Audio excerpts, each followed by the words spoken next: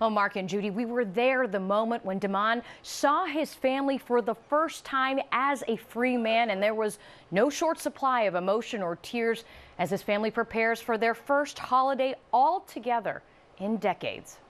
An unbridled embrace nearly 30 years in the making. Damon Weston was locked up at 17 years old. This morning, he stepped out of the Dixon Correctional Center, 46 years old, and a free man. It's unbelievable. 29 years. It's unbelievable right now. His sister Rhonda did not hold back any emotions. It's so good. It's different because he's right here. I am so glad he's right here.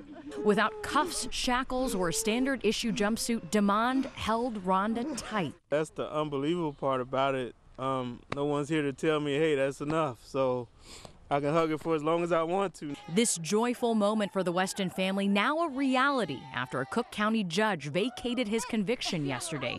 Damon's legal team, who had been working on his case for years, asked a special prosecutor to take another look. It's something we've all been wishing and praying for so long and working so hard, and there have been twists and turns along the way. Damon was convicted of murder and 3 counts of attempted murder after a string of shootings back in May 1990.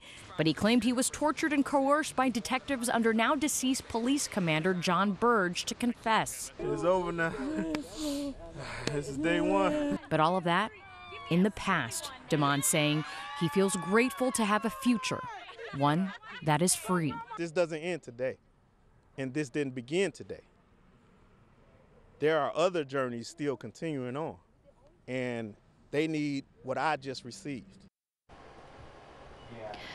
Damon says he plans to pay it forward to help give hope to others in the same situation as himself.